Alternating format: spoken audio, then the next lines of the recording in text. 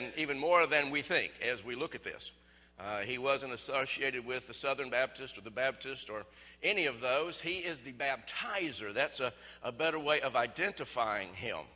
And it was 400 years since Malachi. Malachi was the last prophet that spoke to the people of God. 400 years later, here comes John, and John now is declared a prophet. He says, the word of the Lord came to John, the son of Zechariah. Now, what's interesting in these verses that I read to you, it mentions 7 people. 5 of these people are political. 2 of these people are religious. And what's interesting is John is neither. He is really non-denomination. He's neither. 5 of them are politically correct. 2 of them are religiously correct. Again, John is neither. And John is a unique dude. He is different. He's different from anything these people have ever seen or anything we have ever seen. John was different. John was unique. So I want us to get kind of a mental image of John. And Matthew gives us some interesting things about him. So let me read this to you. In Matthew 3, verse 4, it says, John's clothes were made of camel's hair. That's different. And he had a leather belt, big old leather belt around his waist. And his food was locusts and wild honey. And people went out to him from Jerusalem and all Judea and the whole region of the Jordan. Not just the Judea side of the Jordan, but on the other side of all around, people were coming to this phenomenal character. Now, John came in the spirit of Elijah. If you were going to relate to him, it would be the old prophet in the Old Testament, Elijah the prophet. And this is what he's coming in. And he wore a superhero outfit. And he evidently had a superhero diet. Bugs dipped in honey. And he lived in the woods. He didn't come from politics. He didn't come from religion. He came from the desert, which is God's way of telling us, this guy's different. And his message was tough. He was intense. He was confident. He had a message of take it or leave it. And it was a message of repent. I mean, just looking at the guy, his pulpit was the Jordan River. And just looking at the guy would make you repent, right? Repent! Repent!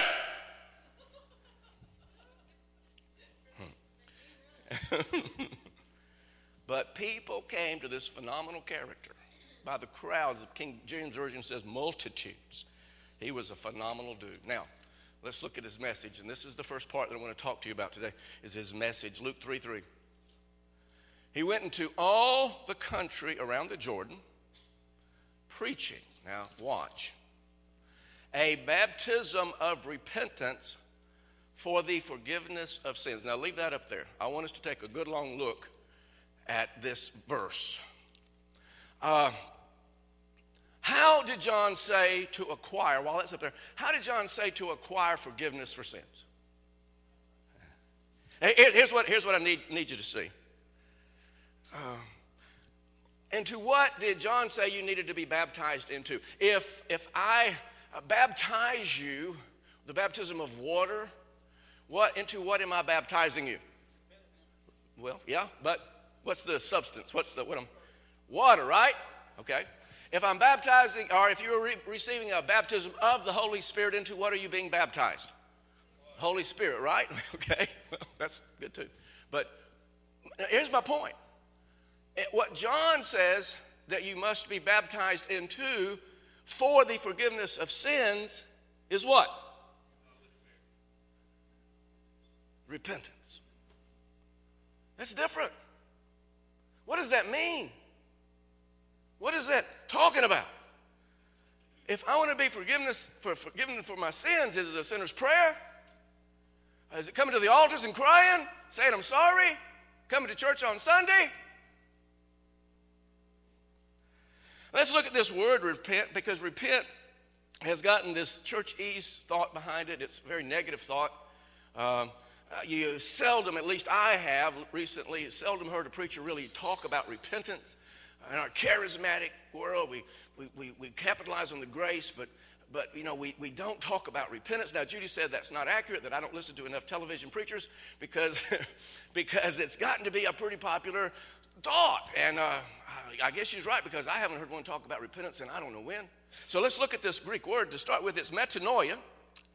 And what it means is a change of mind which brings about a change of direction.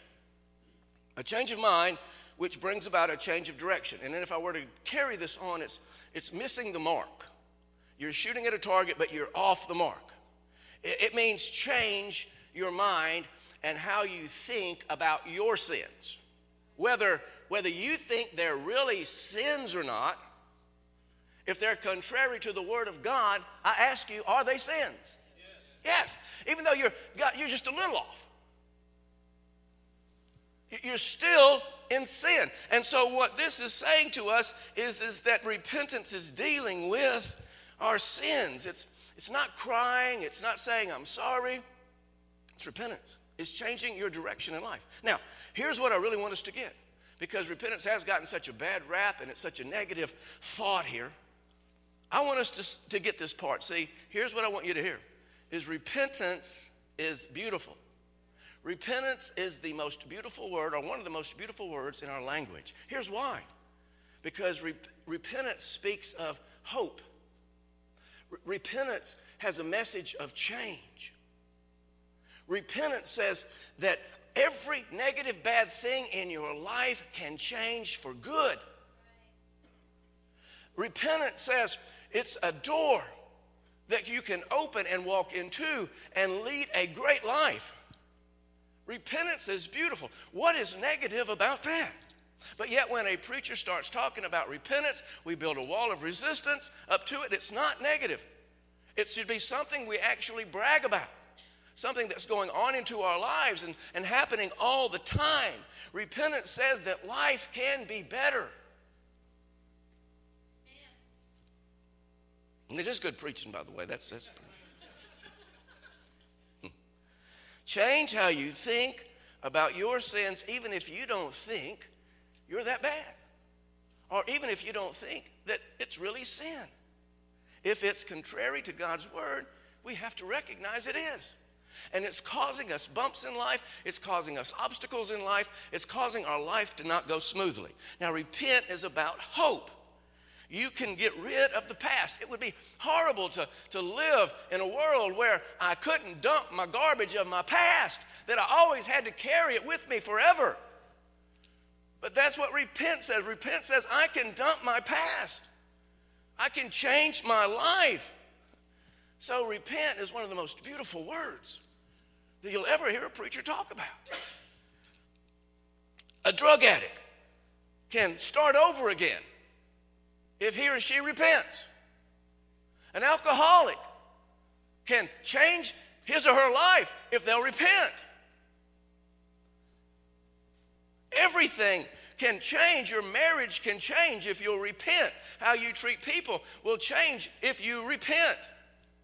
Everything about life can get better if you repent. Your work ethics can change if you repent. How you respond to your parents, children, young people, you can repent. You can become what you need to be, and life can go well with you. Things can absolutely change in every single area of life when we learn to repent.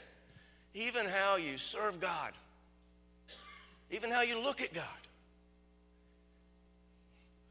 There's a way out of the destruction of life. There's a way out of the dilemmas that we're all facing if we repent. You don't have to keep going down the road of destruction if you repent.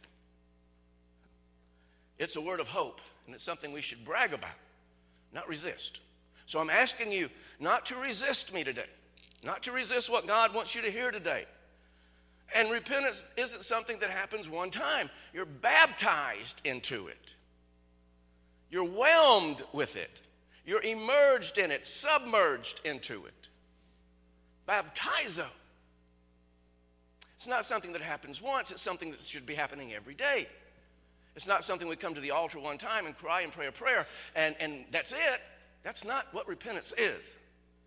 So, have you repented? Have you? And are you? Are you repenting of something right now? And see, that's exactly what John preached about. People weren't repenting. And let me say this, is that you're not fooling anybody when you don't repent. Sometimes we think we're fooling our spouse, or we're fooling our children, or we're fooling our friends, or we're fooling people at work. No, you're not fooling anyone. They know you. And they know if you've repented or not, if you've changed the direction of your life, if things are different for you. You're not fooling anyone, and you're certainly not fooling God. Of what do you need to repent? A habit? An addiction? How you treat your spouse? Your finances? How about work ethics? How about gossip? How about anger? Young people, what did you do on that date last night? What did you do when you went out with your buddies? Anything you might need to repent? See, hear me, young folks, if you will take what I'm saying right now and learn how to repent now, and learn the importance and the beauty of repentance now, your life is going to be so much better later. Things are going to go smooth for you, straight for you. You're going to meet so many less obstacles, so many less bumps in the road.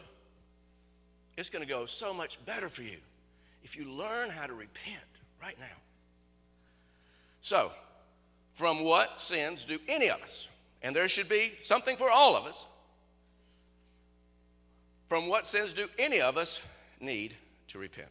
Now, I'm going to jump. That was verse 3. I'm going to jump to verse 7, and because I want to stay in the context of John's message and what he said, we'll come back and get verse 4, 5, and 6 in just a minute. So let's look at Luke chapter 3, verse 7. John said to the crowds, King James says multitudes, coming out to be baptized by him, you brood of vipers. Now, let's make sure we don't stay churchese here on Old English. What is a viper? Snake.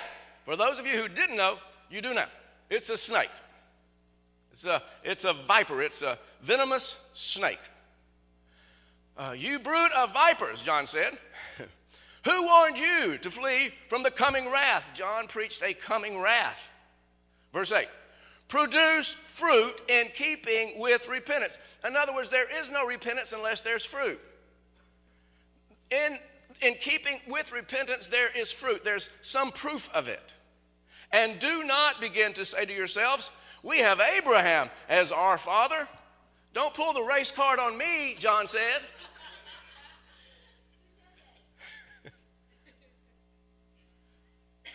For I tell you that out of these stones God can raise up children for Abraham. That doesn't impress God. Verse 9. The axe. What is the axe? The axe is already at the root of the trees. And every tree that does not produce good fruit, not wormy fruit, not little bitty fruit, but good fruit, will be cut down and thrown into the fire. So the people said, what should we do then? How'd you like to have John for your pastor? A bunch of snakes! I'm sure he'd say it like I did with a smile on his face, as he stood here in his superhero outfit and dipping bugs. So I want to deal with what he's saying to the Jews in a few minutes, and we'll look at that. But what I want to look at first is, what is God saying to us? We're going to look at what he's saying directly to the Jews, but what is he saying directly to you and to me today concerning this thought of the baptism of repentance? So, in context, who in context constitutes a brood of vipers? What constitutes a brood of vipers? Let me tell you. See, it's inclusive of the Jew, but goes way beyond the Jew. Here's what the brood of vipers are. the brood of snakes, the generation of snakes. Here's what they are. It is legalistic religious people who refuse to repent. Let me say it again. Legalistic religious people who refuse to repent. Hear me.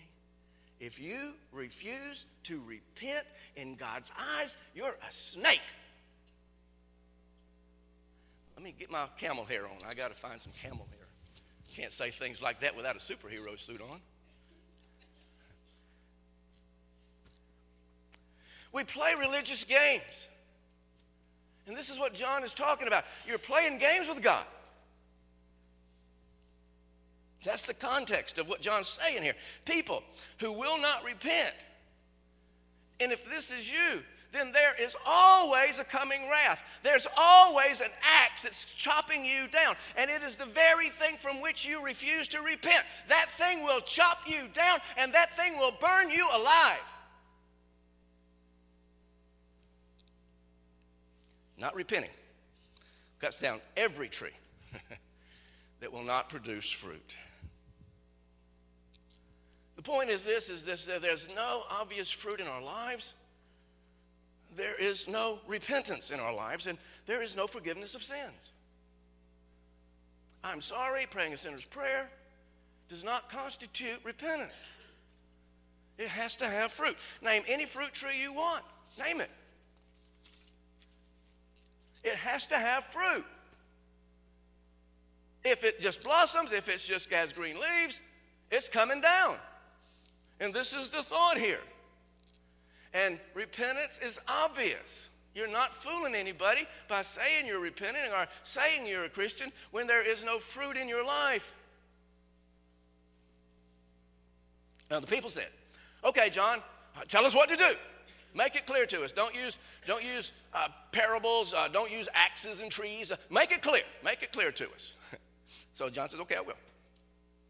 Verse 11, John answered, the man with 2 tunics should share with him who has none, and the one who has food should do the same. So obviously there's a person who has a lot of stuff and will not share it. You're a greedy person. You know there's people in need. You see this all over, but you in greed refuse to give it. John says, fix that. Fix that. Share what God's blessed you with. Don't be greedy. You're obviously greedy. He goes on. Tax collectors also came to be baptized. Teacher, they ask, what should we do? Don't collect any more than you are required to, he told them. You're cheating people. You're not straight. You're crooked. Stop cheating them. Take what you're supposed to take, but don't take more. And some soldiers asked him, and what should we do? He replied, don't extort money and don't accuse people falsely. Be content with your pay. Don't manipulate people. Don't shake down people. Don't manipulate people to put pressure on them. Tell them you're going to arrest them if they don't give you money. Be straight with people. Be honest with people. Don't be manipulative. Here's the point. It's obvious. It's obvious. It's not that you don't know what you need to repent of or from. You know. It's obvious. And not only do you know, but your family knows. Your people around you know. People at work know. It's obvious. You're not producing fruit. John said, fix the obvious. So what's obviously wrong in your life? It doesn't require a rocket scientist. Just ask your spouse. Ask your kids. Ask your parents. You know what it is. What's God telling you right now, this moment? I need to work on this. And I'm not saying it's adultery. I'm not saying it's some blatant thing like that. What I'm saying is if it's contrary to the Word of God, it's sin. It can be a little one or a big one. You can miss it a little bit or you can miss it a lot. It's still sin. Repent, fix it, produce some good fruits before it cuts you down. that axe is whacking at you right now. It's going to bring your life down. It's going to burn you alive. And John said, as an outward sign of what's going on inside of you, he's standing, see it, he's standing in the Jordan River. He says, as an outward sign of this, he says, I want you to come into the waters, and I'm going to baptize you into repentance. I'm going to whelm you. I'm going to immerse you. Baptizo. And multitudes came. Crowds came. So, with that said, because a lot of people go to church, but with that said, I want to read this to you in a different translation, or actually a different version. How many of you are familiar with the Message Bible? It's a real neat version. It's modern language, and it uses language that we would hear and talk today and use today. So let's read that from the Message Bible, verses 7 and 8. It says this: when crowds of people came out for baptism because it was the popular thing to do, John exploded. Brood of snakes! What do you think you're doing slithering down here to the river? Do you think a little water on your snake skins is going to deflect God's judgment? It's your life that must change, not your skin. Don't pull the race card. And don't think you can pull rank by claiming Abraham as father. Being a child of Abraham is neither here nor there. Children of Abraham are a dime a dozen.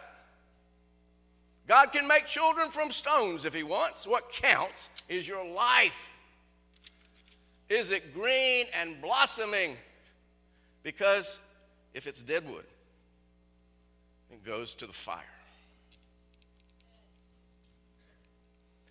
How many think that John was a little tough on religious ideology, right? He was a little tough. See, calling those people a generation of snakes or a brood of vipers, whatever, in calling that, he was telling them a generation of, he's relating them all the way back to the serpent in the garden. He's slapping them in the face, and he's saying, you say that you're children of God, that you're children of Abraham, but in reality, your father is the devil, which is exactly what Jesus is going to say. A lot of what Jesus says, you hear first from John. John had an amazing influence on the ministry of Jesus. He said, don't think you're descendants. See, in their minds, they could quote. They could quote all the way back, every parent that they had, all the way back to Abraham. They could do it. And in their minds, because they could do that, that was enough to save them. They were circumcised the 8th day. They were marked with circumcision, mark of the covenant. They were in covenant with God. John said, you're a brood of vipers.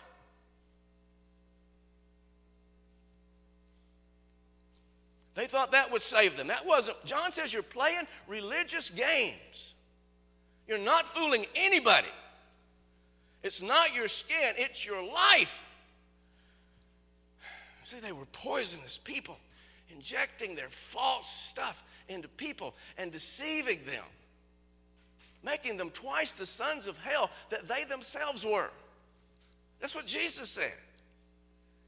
Later in the temple, which is the Old Testament church, later in the temple, Jesus standing there just days before he would be crucified. He's gone through Matthew chapter 23, and he said 8 times, woe unto you, scribes and Pharisees, hypocrites. And then he comes to verse 33, and he says this, you serpents, this is Jesus, you serpents, you generation of vipers. How can you escape what? What? The damnation of hell. Why? Because they wouldn't repent. And then just a little bit later, 3 verses later, he says this, I tell you the truth, all these will come upon this generation. John preached a message of the coming wrath of God. So did Jesus. And within one generation, 37 years later, that whole area was laid desolate. That temple in which Jesus stood at that particular moment when he said it was laid desolate. The whole area all over Jordan, all these people that came then to John, all those people that will be coming to Jesus. 100,000 of these seed of Abraham died, were cut down literally with the axe and thrown into the fire. Why? They wouldn't repent. Religious games. No fruit. Here's the point. Religion alone will not save you.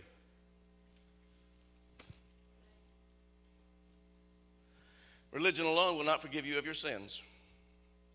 There must be repentance. And it's something you can see actually happen in your life. So, what is your fruit? Do you come to church because it's the popular thing to do? Because I need to get my kids in church? Well, you do. But don't be playing games. Learn the beauty of repentance. How's your life changed? How many of us are only religious? How many people that claim to be Christians are only religious? No fruit in keeping with repentance. What's your life producing for the kingdom of God? Jesus, just a short time later, a few years later, says this in Mark 1, verse 15. It says, the time is fulfilled and the kingdom of God is at hand. Repent you and you and you and you and you. Repent. Why? He says, repent you and believe the gospel. Listen, you really don't believe the gospel if there is no repentance. You're deceived. You're thinking you're believing, but you really don't believe unless there's fruit. I want to say this. Jesus despised bad, legalistic religion. I'm going to work on this. We'll get to chapter 6. We'll really get into it. I'm just going to kind of crack the egg today and just kind of take a quick peek at it. But Jesus despised that. And as we already know, and as we're going to be seeing more and more and more, his worst personal enemy was religion, was bad, legalistic religion. And here's why. Let me try to explain it to you. See, that's when people love their rules and their traditions more than they love God. The standard for righteousness is not the Word of God. The standard for righteousness becomes their rules, their legalisms, and their traditions. And Jesus himself said, listen, your traditions make the Word of God of none effect. It's not working in your lives. By your rules and by your legalisms. And people think they're saved. It's a false message that it's bringing. And people think they're really saved. Where in truth, you cannot escape the damnation of hell.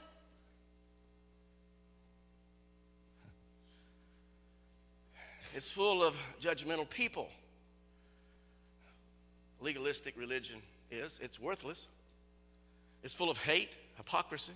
The people that call others hypocrites are actually hypocrites themselves because they're judging. And I'm guilty of this.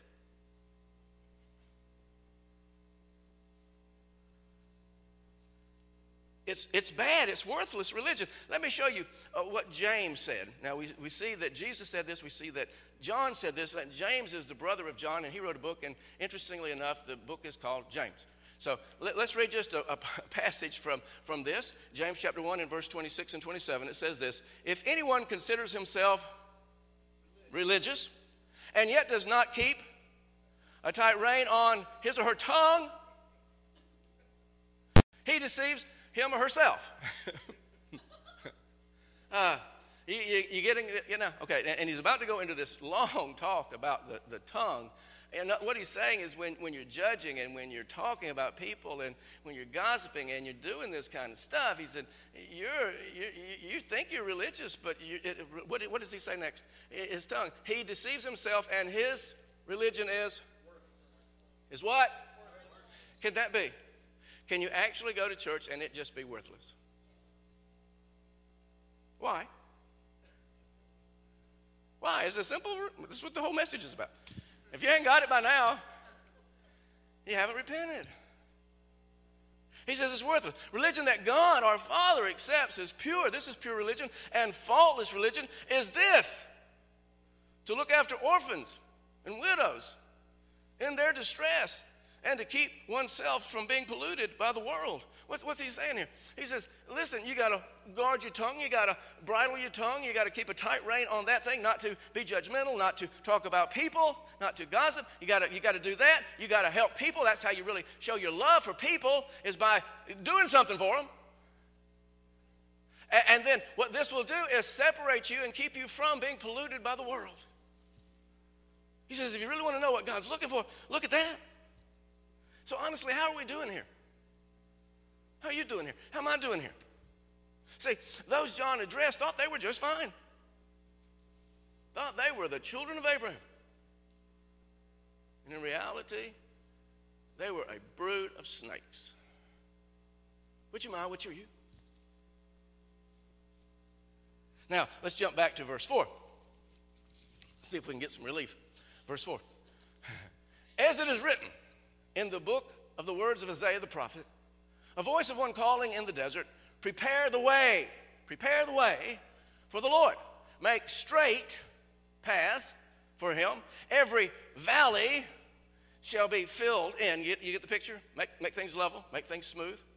Every mountain and hill made low, every obstacle. The crooked roads shall become straight, and the rough ways, the potholes, the rough roads, smooth. And all mankind will then see what? Now, John's called to prepare the way for Jesus. This is what this is about. God's salvation. He's prepared to prepare this way. So let me read you something from the Bible Knowledge Commentary. It says, when a king traveled the desert, workmen preceded him to clear debris and smooth out the roads to make his trip easier, the king's trip. In Luke, the leveling of the land was a figurative expression, denoting that the way of the Messiah would be made smooth because, through John, a large number of people were now ready to receive Jesus' message. Now, this is the analogy, this is the figurative expression that the scriptures use. And what John brought was a message of repentance. The message of repentance is supposed to do this in our lives. The message of repentance, when it gets into us and we really repent, it takes out the low places of life, the valleys, the depressions of life. How's things for you? You having a lot of low places? And it's to bring the high places down low. It's to the mountains, the obstacles in life, those things that hinder our progress through life, that brings them low. It levels them.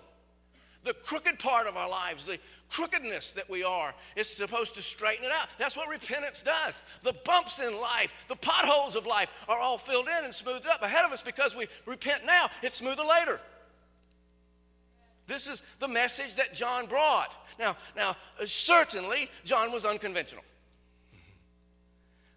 John wasn't politically correct. He wasn't religiously correct. John was eccentric, would you say?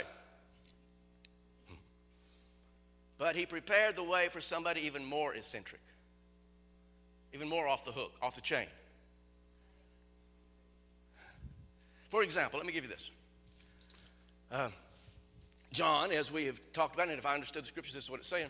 As we looked at that scripture to start with, John preached a baptism of repentance for the forgiveness of sins. That's what John preached. Up until John, people would deal with sins and receive forgiveness and atonement for their sins by taking an animal to the temple and sacrificing this animal. Right? Am I right? That's not what John preached. That's different. John preached, don't care how many bulls and goats and the sprinkling of the ashes of a heifer you do, it ain't going to work.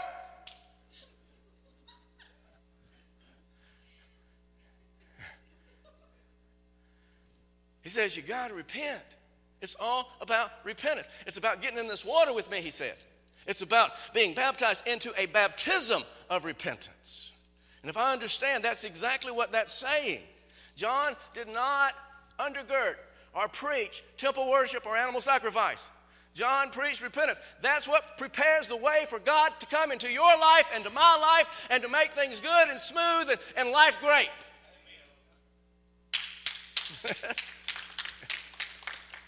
See, John's outside the proverbial religious box. And we should be too. It's not a sinner's prayer. It's not crying at the altar. All that's good. Nothing's wrong with that. If you want to do it, fine. There they are. But if that's all you do, it's a religious game. And how will you escape the damnation of hell? And you're a snake.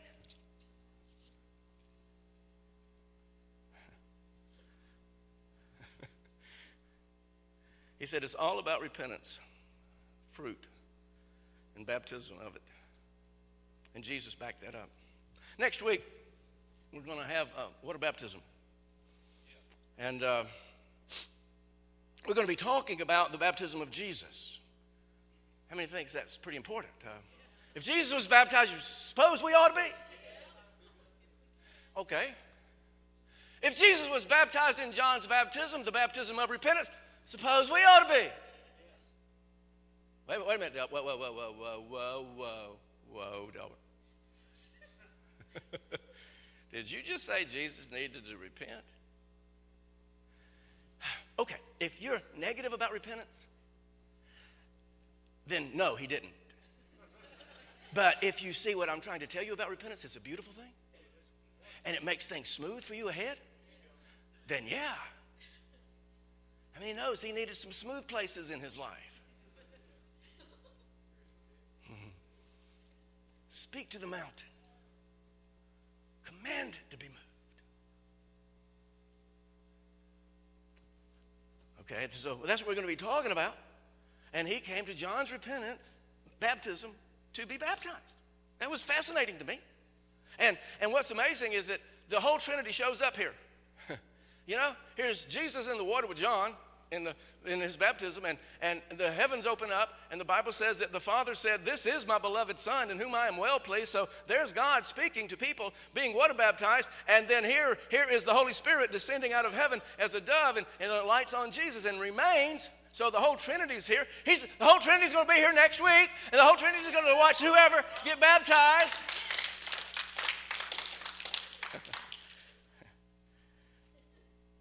See, baptism encompasses so much. And so let me run through a couple of thoughts here. First thing, that when we talk about baptism, we're talking about being clothed with Christ. Let me read you this. See, we put on Jesus in baptism. Galatians 3:27 says this: "For all of you who were baptized into Christ have clothed yourself with Christ." So you're totally immersed, you're totally clothed, you're totally wet with the body of Christ, the presence of Christ on your life. And baptism also speaks about the burial and being resurrected into a new life. And in Romans 6:4 it says this: "We were therefore buried with him through baptism into death, in order that Jesus, that just as Christ was raised from the dead through the glory of the Father, we too, because of baptism, we too may live a new life." Baptism speaks of circumcision. The Jews got nothing on us. Circumcision. Covenant. That's what you think of. See, they were circumcised to show their covenant on the 8th day, so that it marked them for the rest of their lives, a covenant relationship with God. Well, Jesus will baptize, will circumcise some people there next Sunday. Let me read to you. Colossians 2:11 says this: "Not with the circumcision done by the hands of men, but with the circumcision done by who? By who? Having been buried with him in baptism and raised with him through your faith in the power of God who raised him from the dead." Baptism is important, do you think? But no matter how you look at it, the foundation of baptism is repentance. You're just getting wet if you don't repent. Playing a game. So how many of us think that maybe we could use a fresh baptism of repentance? So maybe you ought to ask God about that this week and see what happens. You know how we do it. I'll talk and preach, and then I'll invite anybody to come up. You forget your towel, you can go home wet. We don't care. Maybe we can find you a towel, but you know, it's more important that you get baptized than it is that you go home dry. So just ask God this week what he might have you do next week. Let's pray. Father, your word is amazing.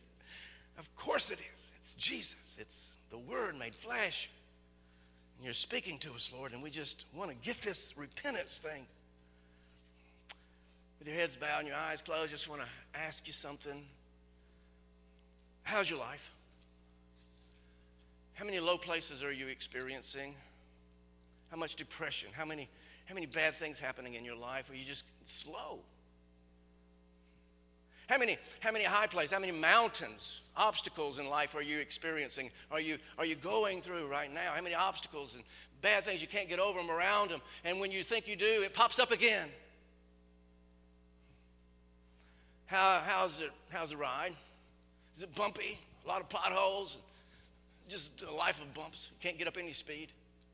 Get knocked out of alignment. How crooked are things? A lot of curves. I want to tell you what John the Baptist is telling you today. If you were to ask John, what's the problem here?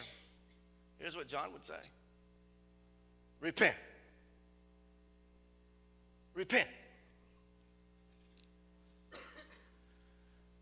He'd say, that's your problem. You got to be baptized in repentance. Because if you don't, then it's an axe to you. The thing that you refuse to repent of is an axe to you and chops you down and eventually will burn you alive. Repentance isn't bad. Repentance is great. It's beautiful. Repentance is a new start, a fresh start. Repentance is a hope and a future. Repentance is dumping the garbage of the past. Repentance is straightening out curves in lives and filling in potholes and making the low places fewer and the high mountains that we can't get around or over less monumental. It makes life smooth and good. So how many of you along with me would say, yeah, you know what, there's some things in my life, at least one thing for certain, that I really need God's help so I can repent? How many of you would say along with me, yeah, there's at least one, Delbert, and raise your hand if that's you. Would you raise your hand right now? I think that's just about all of us. If it's not, I'll pray for the rest of you. But listen, Father, help us. Lord, it's a life of repentance, a baptism of repentance. And Lord, every single one of us, repent you and you and you and you, Jesus told us. It's for every one of us, Father, and I just ask you right now in Jesus' name that you help us. Understand the necessity of repentance so that we're not chopped down and we're not burned alive. Help us. And one more thing. Head still bowed, eyes closed. Some of you are far from God, and what you must first repent of is the way you think about Jesus. You need to repent. You're not where you need to be with God. You're far from God. And maybe there was a time in your life where you were close to God, but you've slipped back. Or maybe you've never received Jesus Christ as your Lord and Savior. But you see, until He's Lord, there's going to be always mountains. There's always going to be potholes. There's always going to be valleys. Everything's always crooked. But see, Jesus can straighten that out. You can see God's salvation. You can have a great life. Jesus says, I come to give you life and that more abundantly. And it's through repentance.